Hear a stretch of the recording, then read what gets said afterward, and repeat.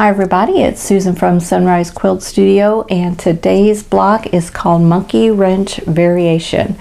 So it has the base of a monkey wrench, yet we have flying geese units in it and a 4-patch unit here in the center. So this one is pretty traditional. It can be really striking depending on what colors you use and where you place them.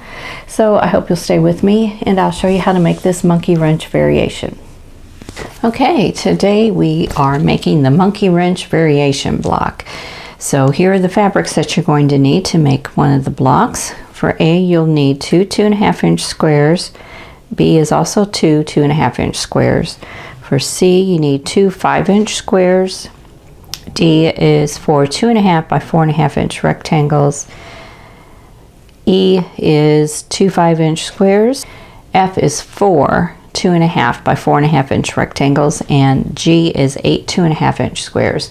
And you need to draw diagonal lines on the wrong side of the E and the G pieces. So I'm going to adjust the camera and we'll get started making this block. Okay, I'm going to start by making flying geese. And so we need the D and the G pieces, and we're going to sew a G piece on one side of the D rectangle.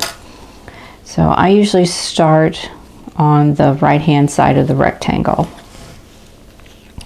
And with the G piece, I'm going to lay it on the right side, and I'm going to start sewing from the center top to the bottom right hand corner. So I have my drawn line going in that direction.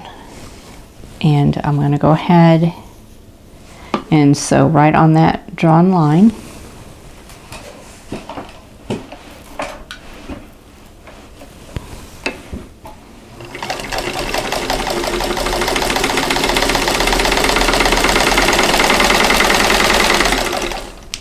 And I'm using leaders and enders. It just helps with this older machine. And then I'm going to trim off this corner and leave a 1/4 inch seam allowance. So trim a 1/4 inch away from the seam you just sewed. Okay, so we have that, and then I'm going to press this triangle back. So we'll have that. Okay, so here we have that, and then I'm going to sew another G square to this side, and going to go lay the drawn line at the top of the center and then go down to the bottom left hand corner now.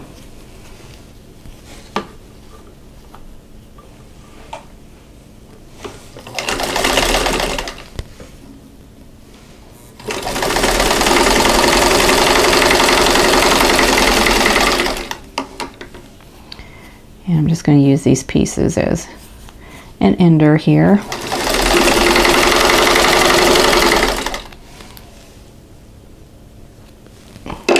Okay, I'm going to cut this triangle off, leaving a 1/4 inch seam allowance. And I'll press that back, and then we'll have the flying geese unit. Okay, so there's a flying geese unit, and we need 4 of those, so I'm going to chain piece the others together as I sew. And so I'll be doing all of the right sides first, and then I'll do the left side.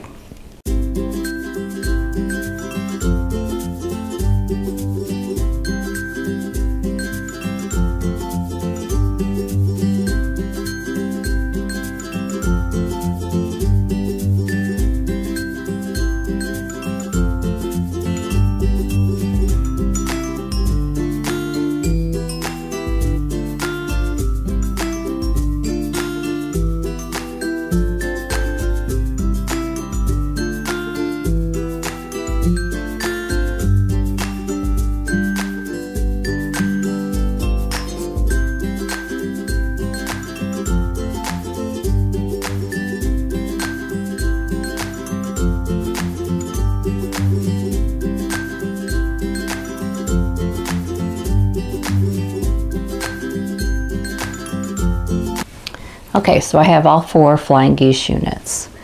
So the next thing I want to do is to sew an F square to the bottom. So they're going to go like this. This is an F rectangle. And they're going to go like that. So I'm just going to sew all of these together.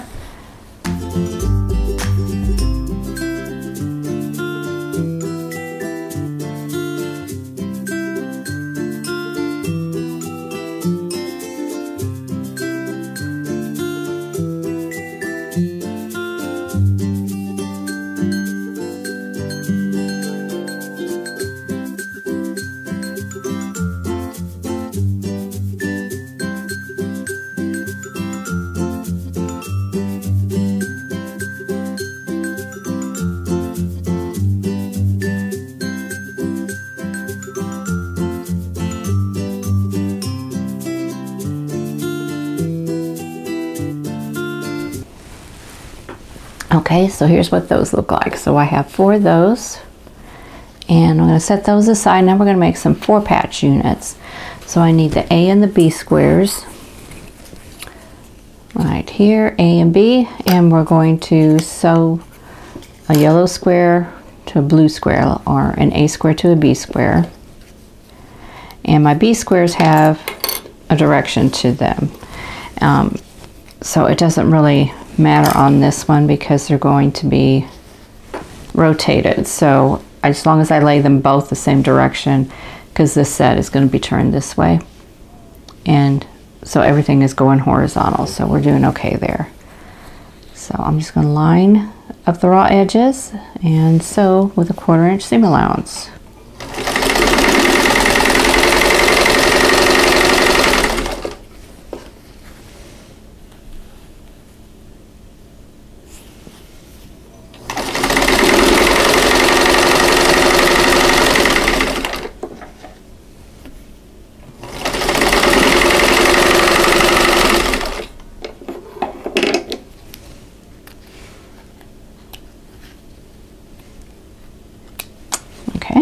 And then I'm going to press towards the darker fabric and then sew them together. Okay, so I have those pressed, and I'm just going to turn one the opposite direction, and we're going to sew those together. So I'm going to nest my seams together, and I'm going to go ahead and put a pin in there so they don't shift on me, and sew that seam.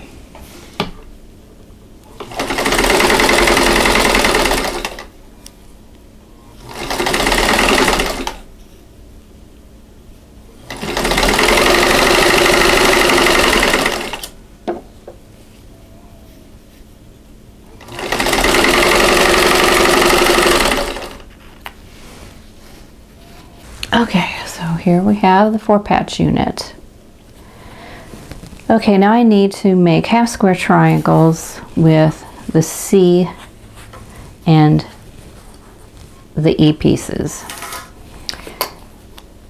So I'm going to put those right sides together.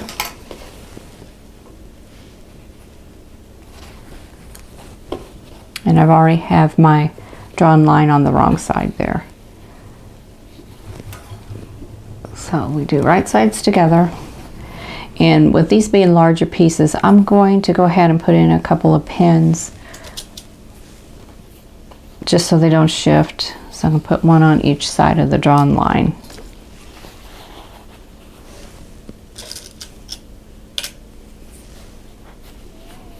And I'm going to sew a 1/4 inch away from that drawn line.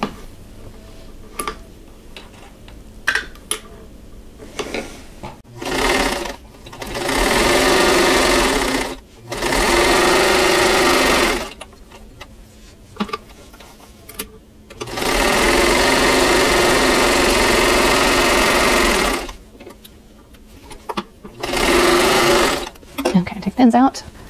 And now I'm going to cut right on that drawn line.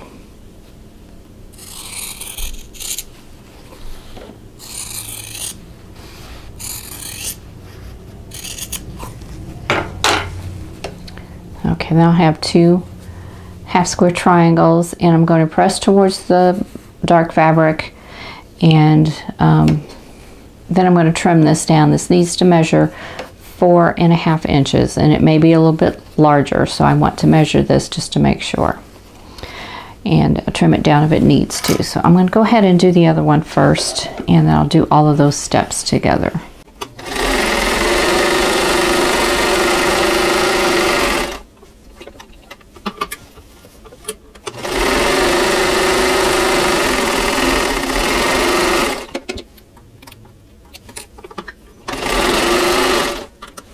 Okay, so I have 4 half square triangles, and now I'm going to trim these down to 4.5 inches.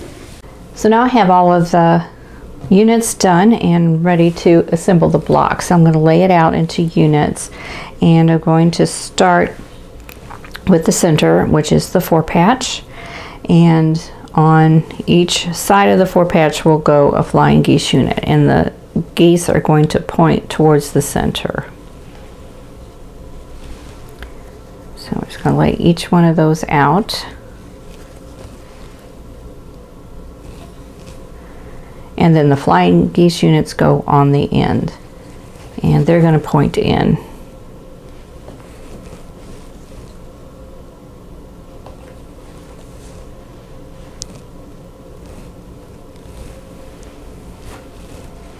Okay, so now I have all of my pieces laid out. And I'm going to double check, make sure I have it the way I want it, and then I'm going to sew all the units in 2 rows, and then I'll sew all the rows together, and then the monkey wrench variation block will be done. So I'm going to start by just laying the pieces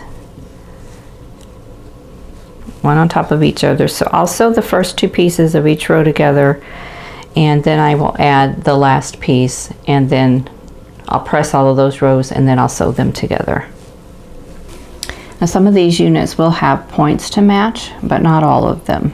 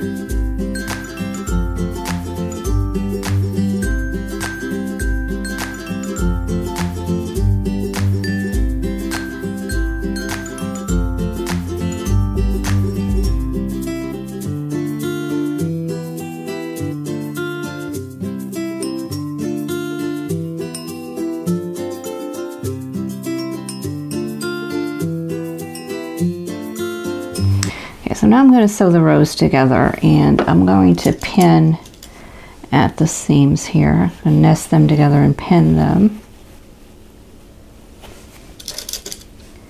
And I have the seams pressed in opposite directions. And I want to make sure the tip of this flying geese is lining up with the seam of the 4-patch here. So I got this tip of that flying geese unit lined up right with that seam. And I'm going to pin that, and hopefully that won't shift while I'm sewing.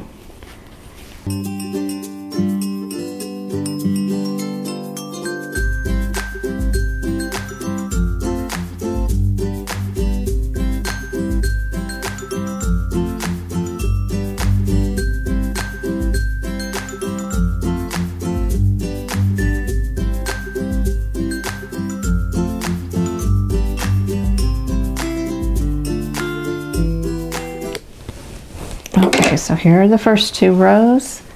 Got those together. Then I'm going to add the 3rd row. And do the same thing with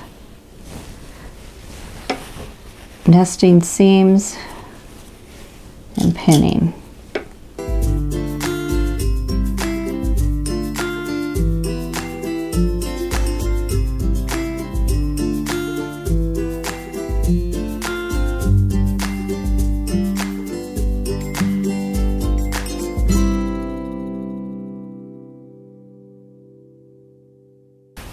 Okay, I'm going to press and we can look at the block.